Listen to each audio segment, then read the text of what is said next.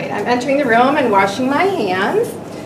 Hi, Mr. Hoffman. My name's Nancy. I'm going to be your nurse this afternoon, and we're going to be doing an assessment of your respiratory system. Is that okay? That's fine. All right. I want to start out with 2 questions. Do you smoke cigarettes? No.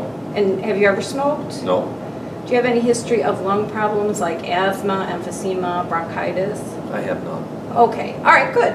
So I'm going to proceed with the assessment. First thing that I'm going to do is I'm just going to be observing and looking at the chest, and this is the inspection. So I'm first noting his respiratory rate is within normal limits. That's how fast he's breathing, and the rhythm is regular, meaning it's a nice, normal, regular pattern. I see your respirations are deep. I do not see any retractions or bulging of the interspaces. I see you're sitting up straight as opposed to leaning over, trying to catch your breath, and I see that the chest is symmetric. I also notice that the anterior-posterior ratio to the transverse ratio is 2:1, which is normal. Then I'm going to continue my inspection, also looking posteriorly at the posterior chest. Same thing, looking for any abnormalities for the shape of the chest, which is within normal limits. The chest should be shaped like a cone. All right, then I'm going to continue the assessment by palpating the chest. I'm going to touch you, and I'm going to touch the chest all over. Please let me know if you have any tenderness or pain in any areas. And lift up here. And I'm checking for anything abnormal, bumps, bruises, masses, pain, tenderness. I'm looking at the skin for anything abnormal. I'm looking at the color of the skin while I'm doing this, particularly looking for pallor, okay, pale, or cyanosis, which would be blue. And then can you stand up for me for just a second and turn around? And I'm going to check the expansion of the chest by putting my thumbs right here. And then can you take a big breath in and out? Okay, and you see my hands move in and out. Do that one more time. In and out. Good. And so the chest expands symmetrically. Have a seat again.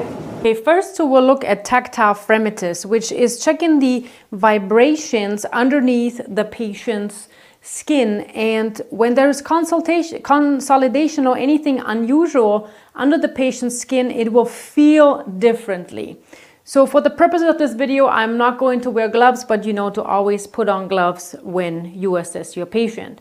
So I'm going, just like when I check for chest excursion, I'm going to place my hands in this kind of a wing fashion on the patient's back and ask him to say 99.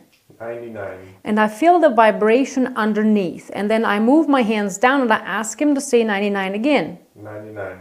And again. 99. And again. 99. And again. 99.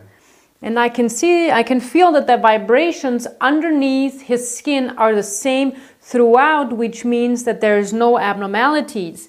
If there was increased fremitus, so increased vibration, that would mean that there is a density, so that could be fluid or underlying pathology.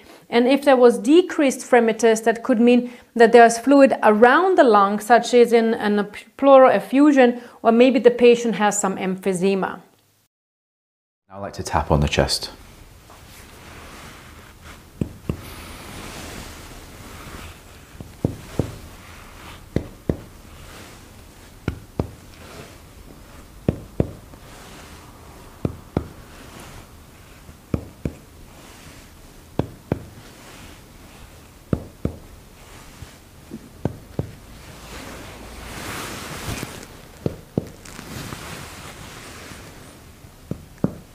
James, I'm now going to listen to the chest. If you could just take some deep breaths in and out through your mouth.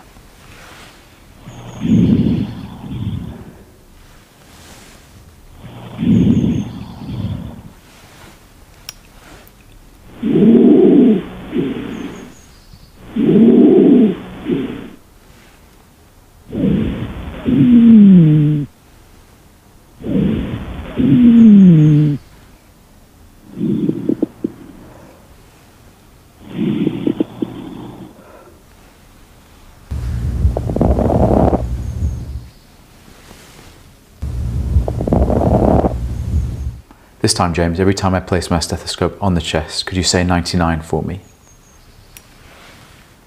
99, 99, 99, 99, 99, 99, 99, 99, 99, 99. James, I'm now going to tap on your back. If you could just fold your arms for me.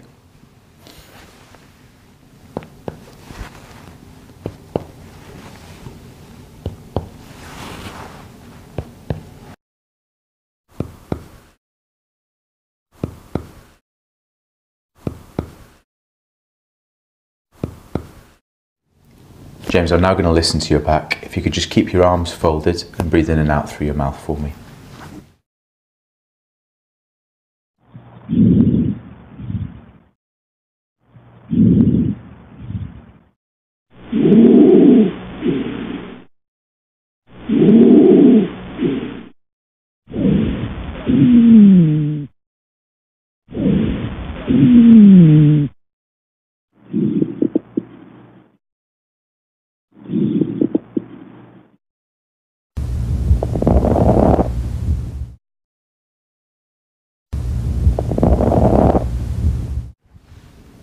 And now if you could say 99 for me.